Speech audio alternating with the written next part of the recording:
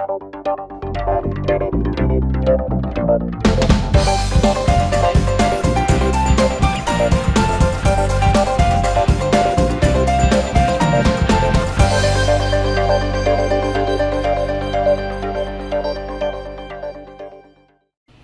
to everyone, this is your host Ash Khan and you are watching Consumer Pakistan News Channel. In today's bulletin, Federal Minister decision about closure of schools. Federal Minister for Education and Professional Training Shafqat Mahmood said that the decision to close schools is very difficult and a detailed review of the coronavirus situation would be taken on March 24th.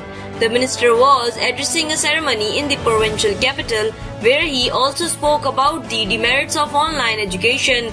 The Ministry of Education wants that the educational institutions should remain open and we took a number of steps during COVID-19. Shafqat Mahmood said there is a difference between in-person and online learning and closing schools is a very difficult decision. Earlier on Sunday, the minister said that all education and health ministers will sit together on Wednesday and take decisions regarding the reopening or further closure of educational institutions in the country amid the rising number of COVID-19 cases. Facebook to initiate projects in Pakistan. Advisor to Chief Minister Khyber Pakhtunkhwa on Science and Technology and Information Technology informed that Facebook wants to initiate a number of projects in Pakistan. Pankaj said that they had an important meeting with Facebook's representative Seher Tariq. He informed that under the instructions of CM KP, they have offered Facebook to open their Pakistan office in the province and has committed to offering full support in this regard. He informed that during the meeting they made a commitment with Facebook to review the legalization which is causing hardships to Facebook and other social media platforms. We should support platforms such as Google, YouTube, Facebook as a majority of our youth is connected to them, he said. Pankaj said that they are in talks with Facebook to open up its monetization in Pakistan. He informed that as per Facebook officials, over 50 million Pakistanis are using the social media platform. Pankaj said that the Speaker National Assembly, Asad Kaisar, will conduct meeting with Facebook officials alongside Ministry of IT and officials. PMD forecasts dry weather in most parts of KP and GB.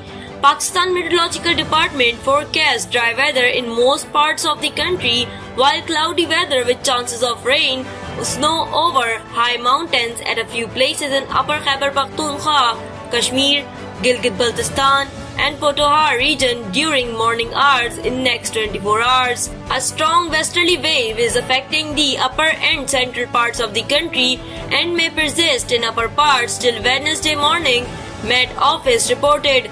Rain thunderstorm occurred in Islamabad, Punjab, Khyber Pakhtunkhwa, North Central Balochistan, Kashmir, Upper Sindh and Gilgit-Baltistan, while snowfall occurred in Kalam, Malam Jabba and Astor. LG might shut down its smartphone business. After several unsuccessful attempts at selling its smartphone business, LG might be planning to shut it down. According to Bloomberg, the company was involved in negotiations with the German Volkswagen AG and Vietnamese Vingroup JSC on possible sale of its smartphone division. However, those negotiations seem to have failed. In January, the CEO at LG Electronics also explained that the company is actively considering all the available options for this loss-making segment. The company has also decided to halt its plan to launch new smartphones. LG's rollable phone Rainbow has also been placed on an indefinite hold for now. In addition to this, LG is also planning to relocate its workforce to other business divisions like automobile parts and household appliances. However, the company has not shared its final decision about the smartphone business with its workforce as yet. The company might offer more details about this decision to its employees next month. Pakistan launches its first ever tourism TV channel. In accordance with Prime Minister Imran Khan's vision of driving mainstream development towards tourism, The government has taken a major step in this direction by launching Pakistan's first ever TV channel specifically for tourism. Called Discover Pakistan on its management's official social media accounts, the new platform is focused on promoting Pakistan's scenic beauty, historical places, and notable areas.